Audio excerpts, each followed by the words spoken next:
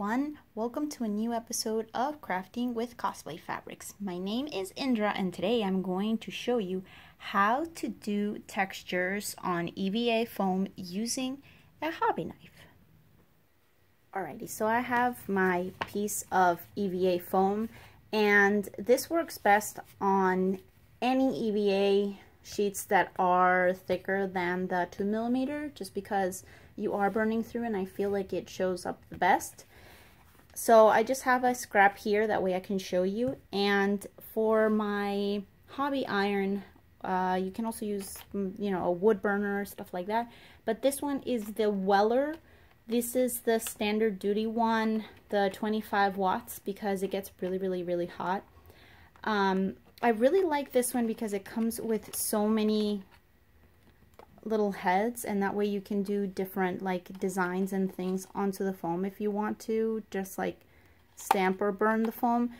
So I'm gonna go ahead and show you how this works.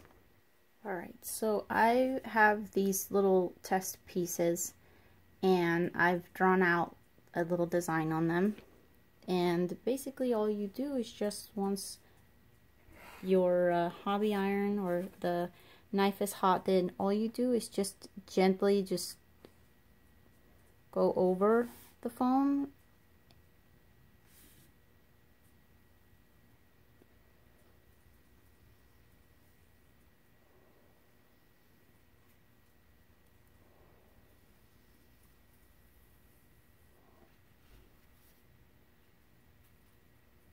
So here's an example of a bracer that I had done using this technique, and I think it looks awesome. It adds so much texture and it's such a cool way of manipulating the foam without having to individually cut each piece.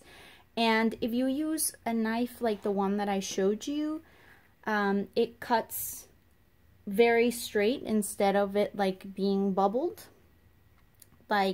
Even though I use the same technique for both, you can see the difference. Like this one, you can see how it's kind of staggered versus, let me show you the cuts that I did to show you the difference.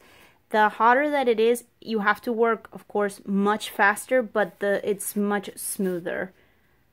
But regardless, it's the same type of effect. I think it looks awesome. That way you don't have to cut out each little tiny individual piece, and it works great if you want to add any sort of texture, or if you want to sort of bevel the edges or anything like that onto your foam. And that's it. I hope that you found this tutorial useful. I hope it gives you some ideas for your future EVA foam or cosplay projects. As always, if you have any questions or concerns, please leave them in the comment section below. And I hope that you like and subscribe, and I will see you next week for another tip, trick, or tutorial featuring cosplay fabrics. See ya!